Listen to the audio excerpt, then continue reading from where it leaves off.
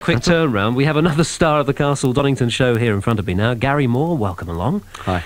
Gary, I gather, with your new single and everything, that you're getting into a new sort of romantic, low-key stage in your career now. Oh, don't you believe it?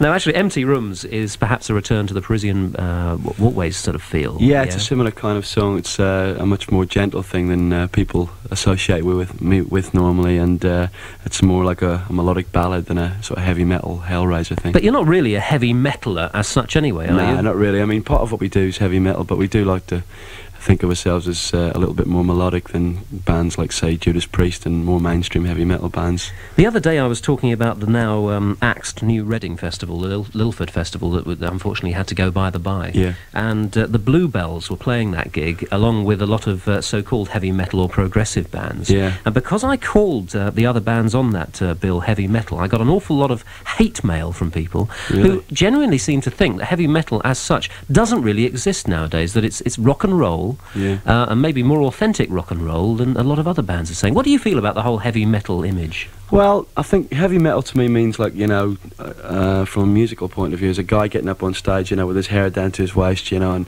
studs and armbands everywhere and screaming at the top of his voice. I mean, that's like what heavy metal sounds like to me. And there still are bands that do that, There of are course. still bands that do that, yeah, but I think it's gone a little bit further than that now. I mean, if you look at bands like Van Halen, who were definitely like a heavy metal band before, they've branched out. I mean, they had like a dance hit with Jump, and bands like AC/DC are not really sort of playing like that anymore. It's all changing, and Ozzy Osbourne even had a ballad in the charts recently, so it's definitely progressing in some way. So what is the mix then between the melodic side of what you're doing and maybe the slightly rougher edge that you play as well? Well, we just try and strike a balance between the two things, because I mean, I wouldn't like to go on stage and just play like headbanging music all night, and just churn out a bunch of old dated riffs. I'd rather try and put some variety into it, and I think it makes it more interesting for people that way. Otherwise, the band get bored and the audience get bored.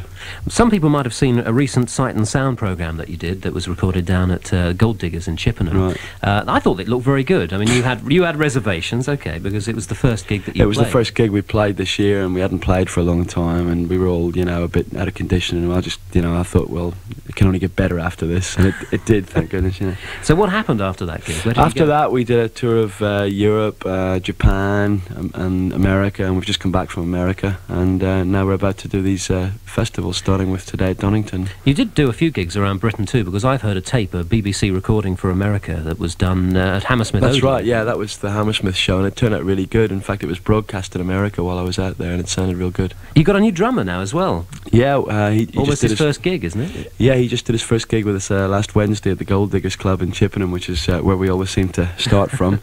And he's Paul Thompson. He was Roxy Music's drummer for 10 years, most of their career, and he's worked out really good for us. So he knows what he's doing. Yeah. So what's the approach then today?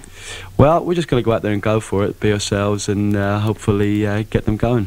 On that legendary BBC concert from the Hammersmith Odeon that was broadcast in America, there was a great live version of the single. So that obviously is a pretty starring song in the set as well. Yeah, it's funny because, although you said before people associate us with heavy metal and everything, that's like one of our biggest numbers on stage. That's the one that almost gets the best response, and like it's the most mellow song we do.